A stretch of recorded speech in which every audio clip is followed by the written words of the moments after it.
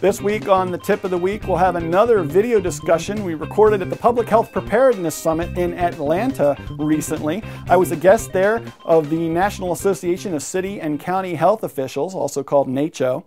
Along with some of the other ProMed podcasters, we went down there and did some recording. We had Chris Montera there, Ann Robinson, a public health nurse from the EMS Garage, and Rick Russotti from the Mitigation Journal. And so three of us were nurses and a paramedic. We went down there. We had some amazing conversations on those episodes, and I'll actually have those linked as well over at promednetwork.com so you can catch all of the recorded segments we did. But here's a segment we recorded just for the nursing show. So check it out and enjoy.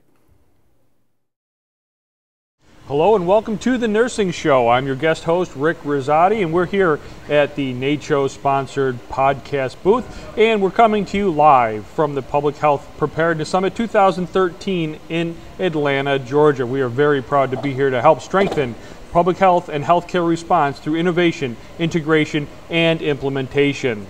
Our topic this afternoon is Medical Reserve Corps. I'm joined by very special guest, Mr. Captain Reed, and Debra. Thank you for joining us. Pleasure. Captain Reed, let's start with you. Tell us a little bit about yourself. Sure. Well, I'm a pediatrician by training. My background initially started off in the Navy. I was a Navy physician for 14 years, and during my tenure in the Navy, I actually had the opportunity to do a fair amount of humanitarian assistance, disaster medicine and such. And as a result, I was brought into the U.S. Public Health Service about 5 years ago to continue that work. And that's what eventually led me to my position with the Division of Civilian Volunteer Medical Reserve Corps as their operations chief. Fantastic. And Debra, how did you come to be in the Medical Reserve Corps? Actually, I started out my career with them as a volunteer in a local unit in Fairfax County, Virginia, and served with them for 5 years and was working as a government contractor at the time. The opportunity became available at NACCHO for a project leader working with their office, and it just seemed like the right fit for me at the right time, so I took advantage of that opportunity. Fantastic. Now, Captain Reed, when you've got to go out and solicit for volunteers or work with different community groups to get volunteers for the Medical Reserve Corps, what do you do? How do you go about that? Well, I wouldn't necessarily do that directly.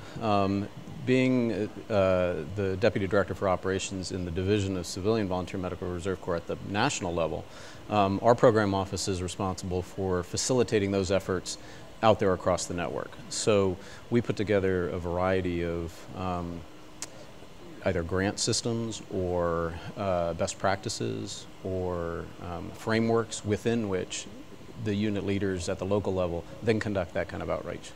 Fantastic. Now, Deb, what are the qualities in people that you're looking for when you bring them into your unit?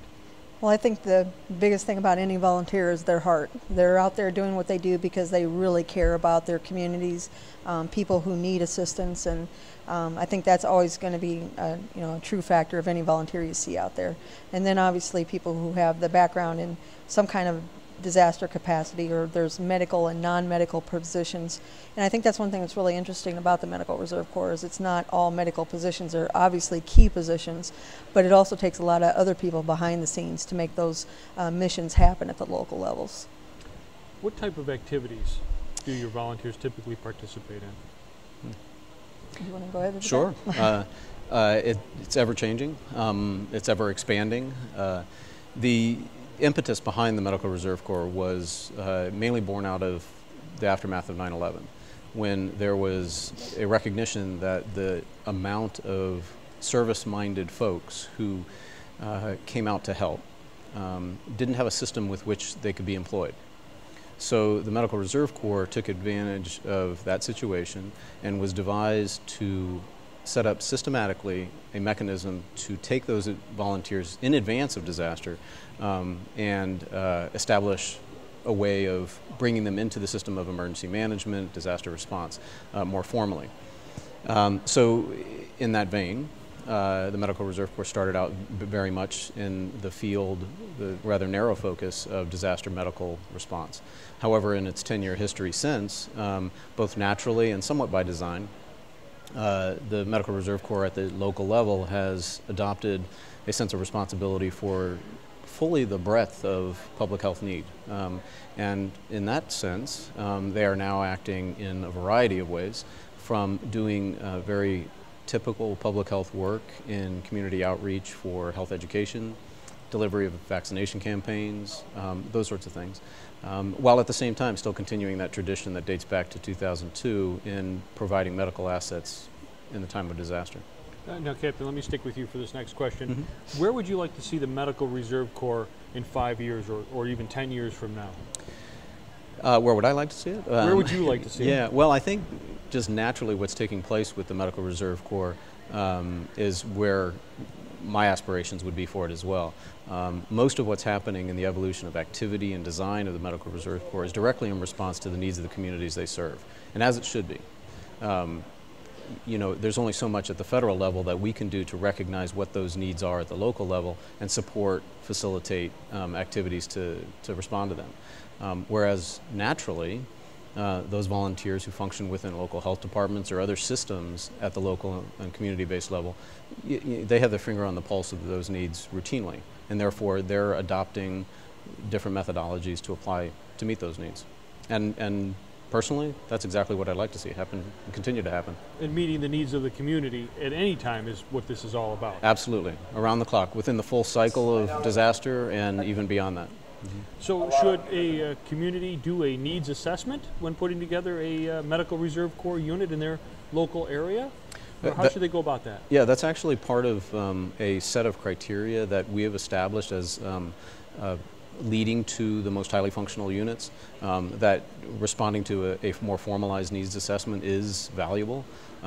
We put that expectation out there for the network to respond to, although truthfully we need not. Most of the time it's done very innately. The best example of that is, given the fact that 2/3 of our units are housed within local health departments, they oftentimes fall right in line with the needs assessments that those local health departments have already conducted and respond to those needs. Fantastic. Yeah. Now, Deb, you've been doing this for quite some time. Boots on the ground, hands getting dirty, doing this job. Could you share with our audience one of your most memorable experiences from being a member of the Medical Reserve Corps? Well, it's hard to say that there's one, but I think the one thing you come away with every time is knowing, again, you've made a difference for you. It's about your family, your friends, and your neighbors. And anytime that whether it's a training exercise or it's an actual response activity, from flooding, flu outbreaks, it doesn't matter. You know that what you're doing has that immediate impact to the people you care about most. It isn't that it's not important for that greater scope on things, but when we look at, emergency capabilities and disaster response is always about the local first. It's going to be a local disaster with local needs. And that's what's great about programs like this, because it is local people doing the local needs for the people they care about most. So again, I can't say one incident because there's been so many different ones, but every time you walk away knowing you've made a difference with the people that you care about and care about you. Sure. Now, let's bounce off that just for a minute. I have spoken to a number of folks from the Medical Reserve Corps, both at this summit and at other locations. I see them as ambassadors of preparedness for their neighborhood and their family. Do you find yourself being asked questions by your neighbors and your family about how to get ready for certain events? And what do you tell them?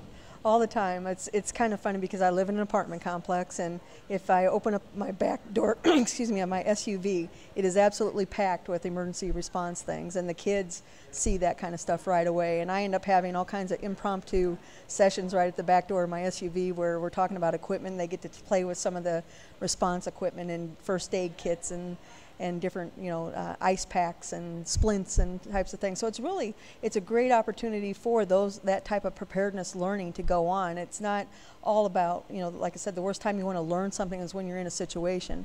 It's about taking advantage of those everyday opportunities that somebody sits there and goes, you know what, I can set a few things aside. I can put a first aid kit into my car.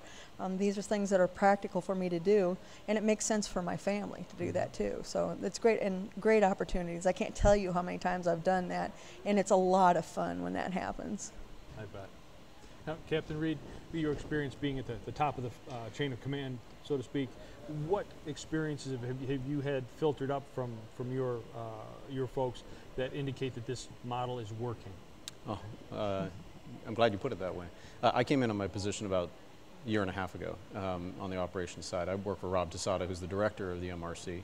I've been in a variety of different federal programs in uniform service. Obviously, there's a bit of a bent towards that. But one of the things that struck me the most when I came into my position was how functional this system is and how unique it is in federal service, too. To have a system of response that's facilitated at the national level in many ways, but is completely operationalized at the local level, at the community level, was foreign to me. You know, I was used to being the guy that was tapped to send out to go do something somewhere else on behalf of somebody else. That's not the way the system works. The system works from the ground up. So literally everything we hear about what's going on out there works well. There are some impediments to the system being as efficient as it could be, to being as regionalized or nationalized as it could be. But generally speaking, when it comes right down to it, the needs of the community are right there being witnessed by those that serve the community and responding to it naturally. I think we could learn a lesson from that and extrapolate it to other programs at the federal level in many ways. Fantastic. Deb, last comments for our listeners. What do you want them to take away from this talk on the Medical Reserve Corps? You know, we're getting ready to undertake some new campaigns, which the one is really a phenomenal tagline is "Be the Answer."